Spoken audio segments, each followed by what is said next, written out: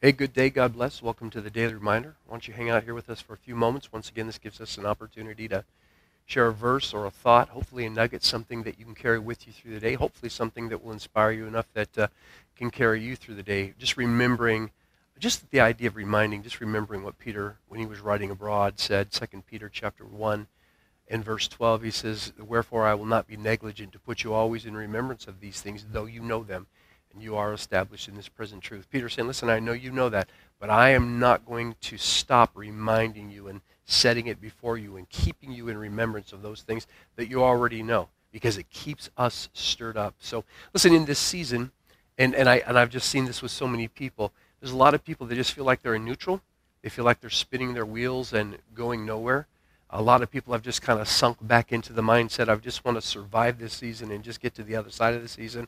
I'm weary of the season. But listen, in this season, we keep moving forward.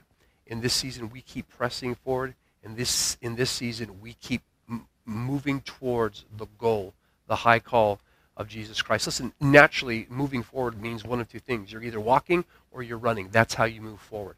But when you look at it from a spiritual perspective, it's the same way.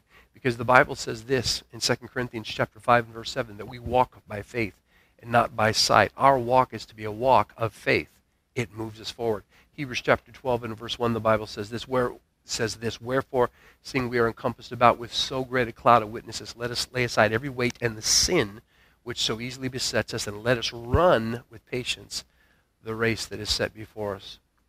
So Paul, writing to the church of Corinth, says, listen, your walk needs to be a walk of faith. The writer of Hebrews says this, listen, as you're running, as you're moving forward, you need to run with patience. Why is this important? Because in Hebrews chapter 6 and verse 12, the Bible says this, "We are to be imitators of those that have gone before us, who through faith and patience inherit the promises." We inherit what God has intended us to inherit through faith and patience. And I was struck by the Amplified translation with this one verse. Let me read this for you today.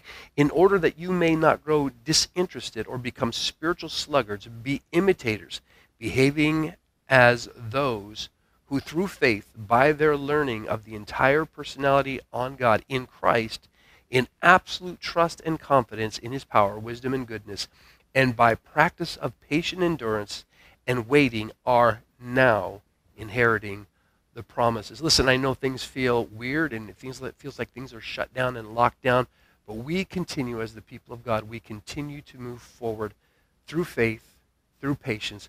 Both are necessary to presently inherit the promises that God has for us. God bless you. We'll catch you next time.